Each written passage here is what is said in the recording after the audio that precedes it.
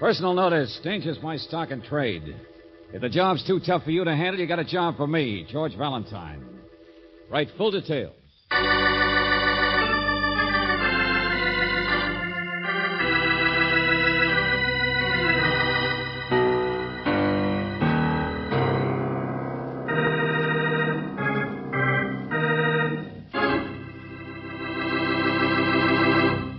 You've all heard the expression, beware of Greeks bearing gifts. In case it slipped your mind, a fellow by the name of Virgil said that some 2,000 years ago. But as far as George Valentine is concerned, he could just as well said it today. Want to know why? Well, suppose you listen to our Let George Do It adventure entitled Deal Me Out, and I'll deal you in.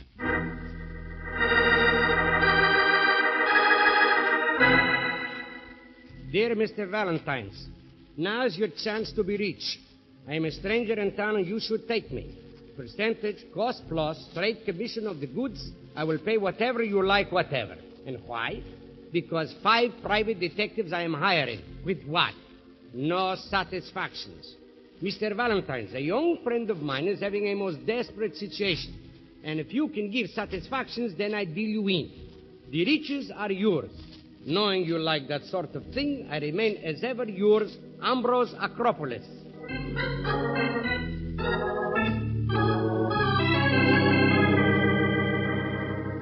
Knowing you like that sort of thing? For the young lady, yes. Money will mean something beautiful. For a man, it is different. To him, it is only like bread and butter, or blood, maybe. Okay, philosopher, but you still haven't told me what kind of trouble this friend of yours is in. Now, isn't that foolish?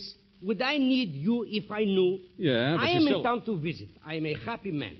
I like other people to be happy. How should I know? He won't see me. He is afraid. He avoids his friends. He runs around in alleys with his coat pulled up and his mouth full of mumbling. Sounds a little peculiar. Oh, no. Do not misconceive. A nicer, sweeter, more innocent boy could not be imagined. In other places, we have spent many happy evenings together. But something has happened to suddenly change him. Why? What? I would not be a friend if I did not cock my ear to the ground and scratch my head, would I? Contortionist, huh? Okay, what's his name? I have his picture here. And the name is like a haircut. Bob Sprague. Sprague is his last name. And you can remember that by a sprig of parsley. Never mind, I got it. Bob Sprague.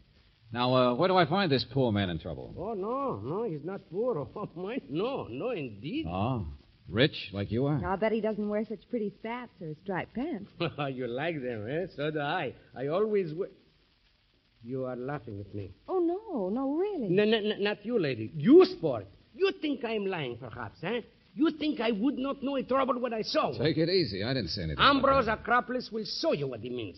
When in doubt, deal a hand of Jack's or better. Hey, let go. What is... Come on. Goodbye, young lady. But, Mr. Acropolis... So me, I will deal you in with Jackson, Higby, and whoever. Let a whole quartet of lawyers convince you.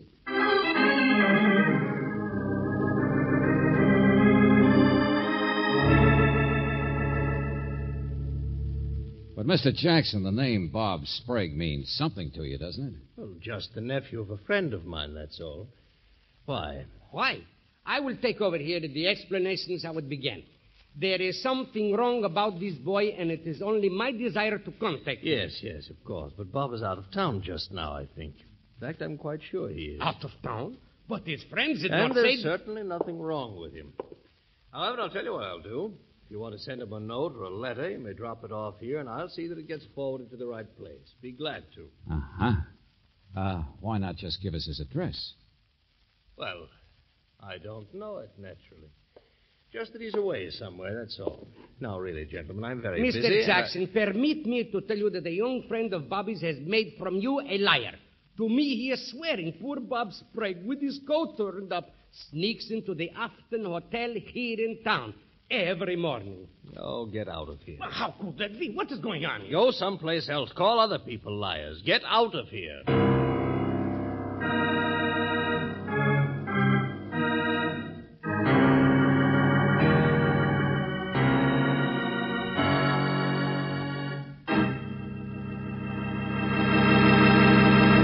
You are listening to Let George Do It.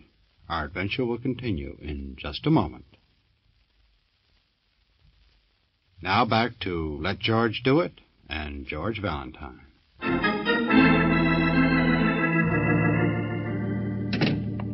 Well, Valentine's? Okay, sport, I'm in. What's the name of that hotel again?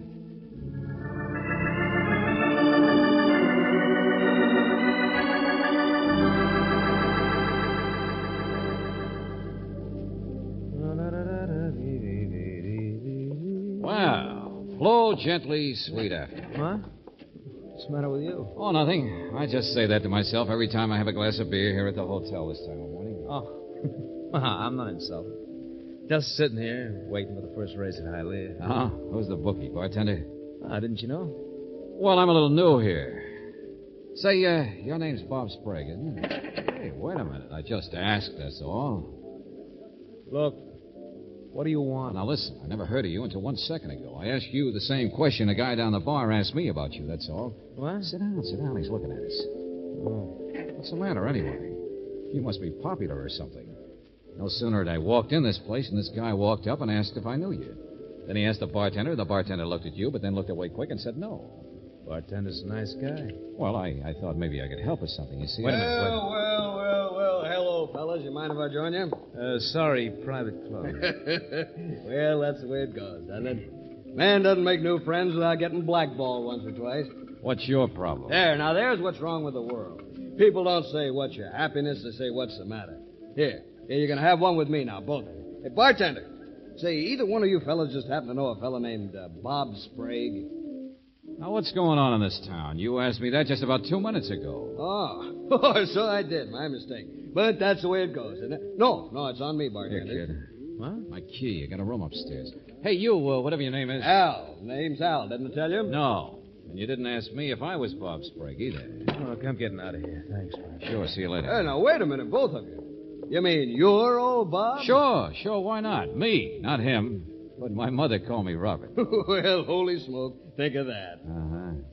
So what do you want with me? Just get out of my way, that's all, buddy. But I thought you wanted to see me. It's too early for games. Where's that guy going? Oh, I don't see anybody. You're no more Sprague than I am. Get off my toes. Oh, sorry, I didn't mean Get out of my way. Hey, wait a minute. No offense.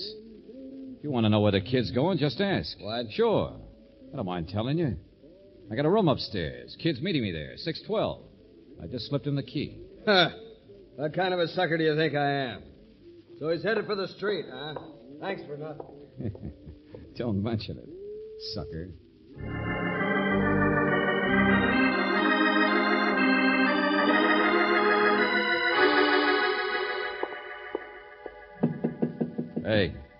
Hey, kid. Bob. Oh, hi. Get rid of him? Yeah, pushover. Thanks. Thanks a lot. Who is he? Called himself Al, but he didn't... I don't know. I've never even seen him before. Just another strong man, I suppose. Brother, you're sure popular. Now, look, let's have it. What are you afraid of? What are you hiding from? $40,000. What? Hey, look, I don't get it. Well, come on. You're in trouble. Dodging somebody like mad. Your friends all covering up for you. Ah, sure. Don't know why I shouldn't tell you. You see, it's like this. Well, go on. Somebody outside. Well, hello, everybody. What in the name of... So you have got him at last. George Valentine, you are a genius. I might have known. There was no baggage in the room or anything. Look, get out of my way. Bob, wait. Bobby, my boy, my old so friend. Long, fatso. Kid, wait. What's the idea? You lousy double-crosser. Wait. Stop him, Valentine. No, let him go. He's in trouble. He will get away. Get him. Yeah. There we are. That's better. Valentine's, what has come over you? Why did you hold me? Oh, shut up, Acropolis. Find Bob Sprague. He's in danger. He's hiding from someone. Oh, brother, what a sap I am. The guy he's hiding from is you. Please, don't look at me like that. I am an innocent man. Sure. Hiring people right and left to go after the poor guy. But I promised you with God, didn't I? Oh, yeah, sure. Percentage, cost plus, straight commission of the goods. Why didn't I catch on earlier? $40,000. What is it you're trying to do? Shake him down? No, please. I am honest. We are friends, Bobby and me. We spend many happy evenings together at poker. He lost. Ah, so that's it. A nice kid welching on a gambling debt, and you're the gambler. Valentine's, once in a while to be a gambler is a tragic thing. The government says you must pay income tax, but the laws will not let you collect your debts. And when your debtors run away Oh, from my you... heart's bleeding for you. No, wait. This boy is good for it. His uncle is rich. So you wanted me to strong arm for you, huh? What, only for a cut? Okay, so here goes. No. Yeah. I guess that deals me out, doesn't it?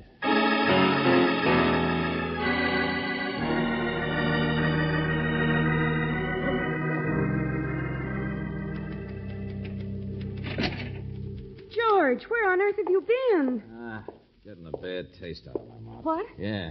Well, there's a movie on down the And street. what did you do with Mr. Acropolis? It's been hours since you two left. Oh, skip it. I'm all through with that. What's the matter? The police just phoned. I've been trying to reach you. Police? They want you out at the house of Bob Sprague's uncle. That's where the other phone call came. Which phone call? The one from the man who said he'd kidnapped Bob Sprague. What? And unless his uncle paid $40,000, Bob would be murdered. Oh, that does it. Do I care? Angel, I dealt myself out of that three-ring circus once. George, listen. The butler who took the call said the man tried to disguise his voice, but he did give his name. Ambrose Acropolis? No, George Valentine.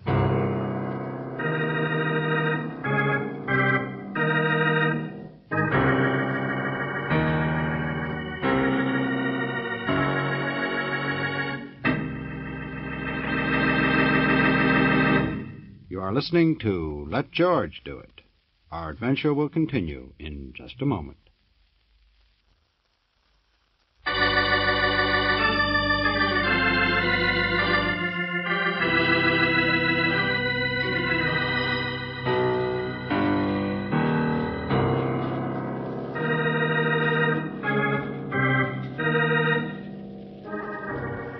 And now, back to George Valentine. Deal me out. Only if your name is George Valentine, you always seem to get dealt right back in. A man named Ambrose Acropolis asked you to help him find a friend named Bob Sprague. And it wasn't until after you found him that you realized why. Acropolis is a gambler trying to collect what he calls an honest debt. The only trouble is now someone has collected Sprague himself. Yes, he's been kidnapped. By whom? Someone calling himself George Valentine's. Ambrose Acropolis. He's using my name, and he's the one you want. No, we just put out an alarm and find him, and it's all over. Simple like that. Well, why not, Johnson? What's wrong with that? You haven't met the uncle yet. Here, in here. Bob Sprague's uncle, the guy with the dough? He certainly has a fancy house. Well, what's wrong with him? You'll see. Mind if we come in? Lieutenant Johnson, come around here. Come around here. Well, I noticed you there on the patio. Wait. How do you like this, eh? Butler just brought in the package. First one I ever owned in my life. Well, where's the yacht? Mr. Dougal, this is Miss Brooks, Mr. Valentine. Hello. Pleasure indeed. Hi. Can't own the costume without the yacht, eh? It's a very becoming cap. Oh, now you know it isn't, but thanks. That's what I'm hoping my wife will say. Your wife? Wife-to-be. Getting married in a few days. Why not? You think I'm too old, I suppose. Well, of course I am, but there's no fool... Oh, wait a minute, Mr. Dougal. What is all this? You're Bob Sprague's uncle, aren't you? Huh? Not my fault. Well, aren't we here to find out about this kidnapping message you received? I'm afraid that's a problem for the police, not for me. What's that? See what I told you, Valentine? Now, why don't we all sit down and have a drink? In other words, you're not even worried? Is that right? Only, what kind of a message did they give you? My butler took it over the phone. The voice said somebody had better show up at a certain address with $40,000 in cash. The lieutenant's got all that. Well? Otherwise, they'd kill Bob. Yes, that's right. Now, sit down. We'll all have that drink. Well, what's so funny? Oh, Bob's been in scrapes all his life, just like his father. And I've been silly enough to keep hauling him out. Keep pulling him off the railroad tracks before the trains cut him in two. Uh-huh. Obviously, you don't like your nephew very much. Don't like him? I hate him. He's a blasted nuisance. Gambling all the time. And I've finally grown up enough to realize that I owe him nothing. Peace, it's wonderful. And so you won't pay the $40,000 that they asked? Look, I'm going to be married. I'm going to have a wife. I'm going to buy a yacht. And as far as I'm concerned, Bob can save himself from the buzzsaw. I'm not going to. Okay, then. Neither am I. But you will, won't you, Lieutenant? That's your job. Play it safe. We'll need money. Acropolis isn't going to sucker for any cut-up newspaper. Well, then take up a collection. Pass the hat. Or maybe you should just sit out this hand. They won't kill him. What good would it do them? See what I mean? Forget it. Have a good time. Let's everybody just deal ourselves out.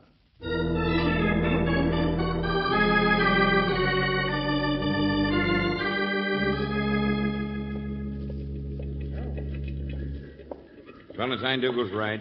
I've got a job to do. Oh, his uncle can't mean those things he said, Lieutenant. I don't care if he does, Angel. It's Acropolis I want to find. Sure. Who likes to be made a sucker?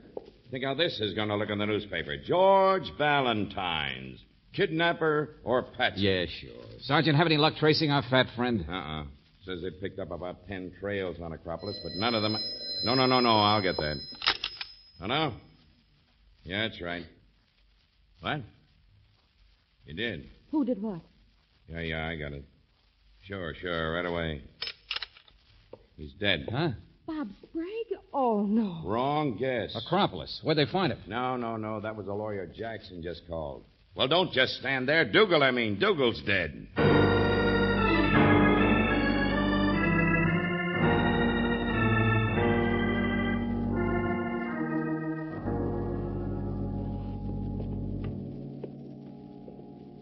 Two shots, huh? Yeah. After Dougal put up a pretty good fight. Somebody came in through the patio just the same way we did, I guess. And all this poor guy could think of was about getting married and buying a yacht. Yeah, makes no sense. Johnson. There's a perfectly simple reason for this guy being killed, and it ties right in with the rest of it, too. Mr. Jackson. Oh, Sergeant, has the lawyer... Yes, right here. May I see you a second, please? Well, it isn't the inquisitive young man. Sure. We've met before. Now, I want $40,000.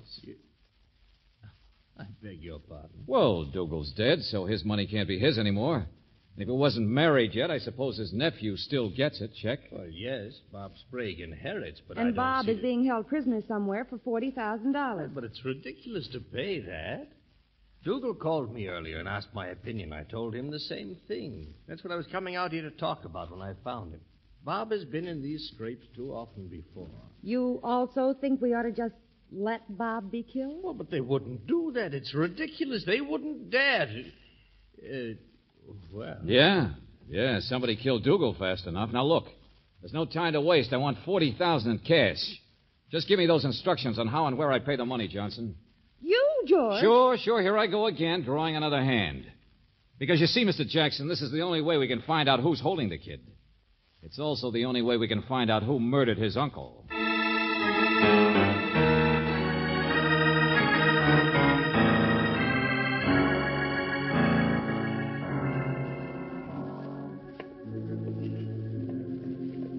George, that's the address, but the place looks so empty. Just stay out of sight, Angel, and see if I bounce out. If I do, then you'll know it's not. But you don't expect to see anyone. You're just supposed to leave the money here. Yeah, well, I don't know what's going to happen, but it won't work with a lot of police watching. I know that. Oh, George, wait a So minute. long, Angel.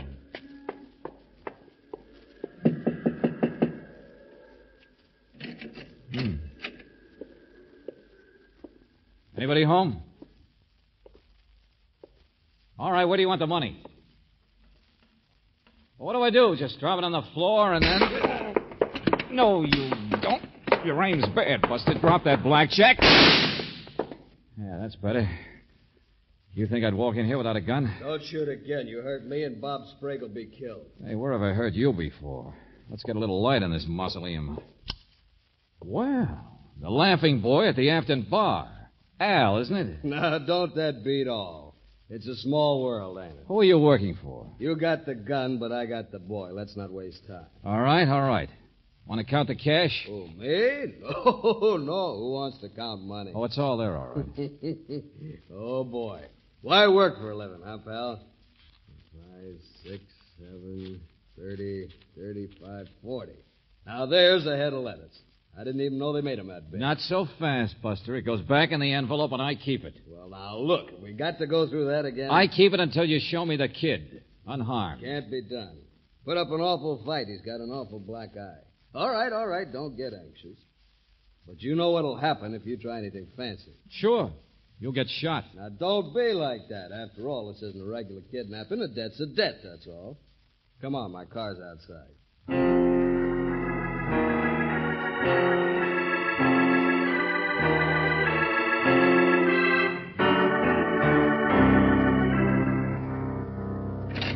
After you. Oh, no, thanks. Have it your own way.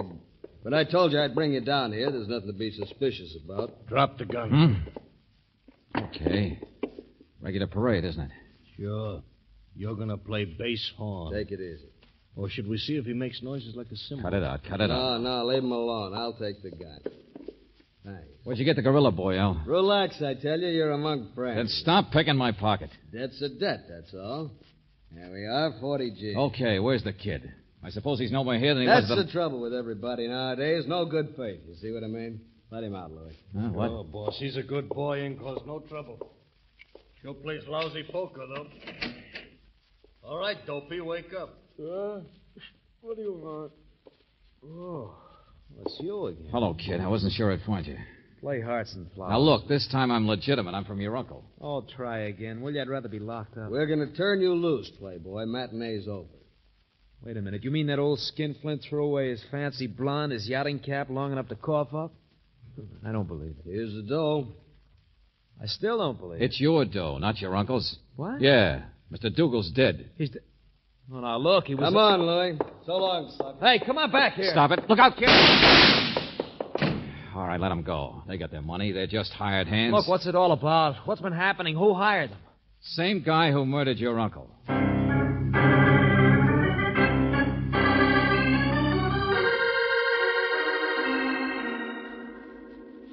Valentine's, tell Lieutenant Johnson how harmless I am. All right, I'll let go of you, but just be quiet. For Acropolis, I doubt if it's possible. But you are my friend. Valentine's, you are my friend. Did you check his voice on the telephone? Sure, I checked it. What's the matter, Johnson? Not him, huh? Me? Why should I phone to anybody? Why should I be involved with kidnappers? Shut up. So it wasn't him on the phone. What difference does it make? One of his hired hands spoke the piece, that's all. Okay. I left Brooksie out here with Bob. Valentine's, come back here. Don't leave me in this pickle of stew. Valentine's! Why not? It's all over. It's finished. What's that? Well, all except the hard work. But you've already got the lead, Lieutenant. Yeah, what's that? What lead? What are you talking about? Oh, hello, Mr. Jackson. Mr. Valentine, Jackson here seems to think that Oh, Acropolis... sure. Everybody's thinking, but skip it, will you? Now, why would Acropolis want my name used? Why would he hire me in the first place if he intended to stage a kidnapping? As I remember, he even tried to get a few other detectives to help him chase down Bob here. I'm a lawyer. I prefer to think logically, if you don't mind. Acropolis is the one the debt was owed to, isn't he? Sure, and that's how the murder ties in. Why, of course. He discovered that Dougal wasn't going to pay up, so he killed Dougal in order to make the boy able to pay. You went through it yourself. It worked. That's what happened. Are you all through? Okay, listen. Acropolis here is all noise. He blunders around so much he couldn't even collect his own debt. Be careful of the words, please. Sport, you hired me to find Bob Sprague. All right, I did. But all the fuss certainly provided a good opportunity for somebody else to blame this all on you. And that's why my name was used, to link it to you, Acropolis. Now, see here, that doesn't make any sense. But for some reason, I was called Valentine's. Yes, but that's the way he pronounced it. Yeah, and the simplest explanation for that extra S is that certain people today must have actually thought that was my name. Well, on the phone, it could have been Al or Louis or the person who hired them. But it was the latter who only heard my name once, and in Acropolis's lovely voice. I don't get you. Oh, yes, you do, Bob. Up in that hotel room. He walked in and called me George Valentine's, and you must have thought that was my name. Now, see here. What's the matter, Mr. Jackson? Don't you think it makes sense that Bob here should have taken advantage of his own predicament to get his uncle's money before the old boy was married and cut him off? Look, I was a prisoner at the time of the murder. Oh, no, you weren't. Sure, Al put on a show for everybody in the hotel this morning. Who's Bob Sprague? Didn't know you. Big menace chasing you. You're crazy. And he carried through the act just fine. After all, why not? I suppose his cut is the $40,000 he walked off with. But that's not true. He had me locked in a room. I don't know what he said, They didn't but... make the mistake you did. And I don't just mean that Valentine's business either. Because I don't wear a yachting cap. What? Yeah. And neither did your uncle until today. He told us. Package just came before we saw him. After you'd been, quote, kidnapped, unquote. Okay, Johnson, it's all yours. Just get him to explain how he could mention that yachting cap to me when he'd never even seen it. Except, of course, while he was killing his uncle. Why, you dirty meddler. Sing it sweet, Buster. Sing it sweet. Come on, Brooksie. But, George, Mr. Acropolis No, here... we're not leaving him. Come on, gambler. Let's see what kind of cards we can deal.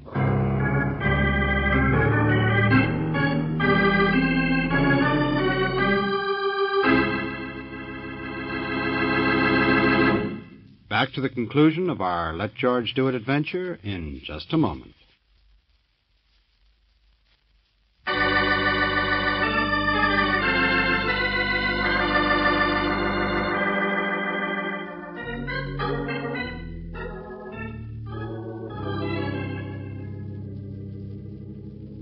But 40,000. Now I will never get my $40,000. Of course you won't.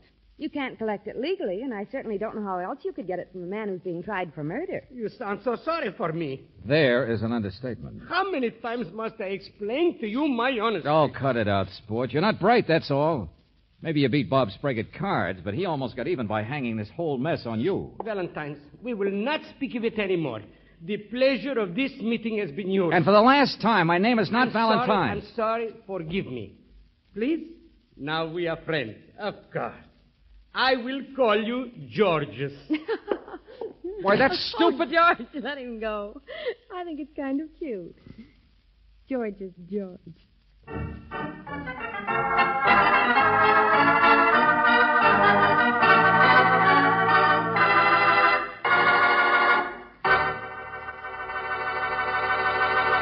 You have just heard Deal Me Out, another Let George Do It adventure.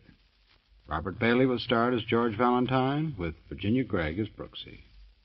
David Victor and Jackson Gillis wrote the story, with music by Eddie Dunstetter. Now this is yours truly inviting you to another visit with Valentine, when you will again hear what happens when you let George do it.